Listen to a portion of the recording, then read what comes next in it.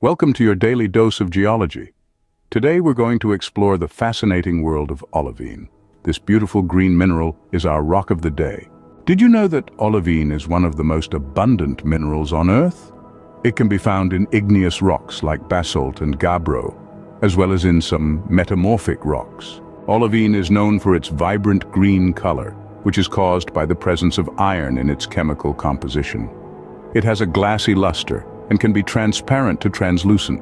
One interesting fact about olivine is that it is often found in meteorites. In fact, olivine is one of the first minerals to form in the cooling process of molten rock, making it a common component of extraterrestrial rocks. Another fun fact is that olivine is used in the production of magnesium, a lightweight metal that is commonly used in the aerospace industry.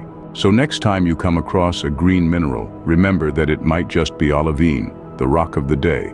Stay curious and keep exploring the wonders of geology.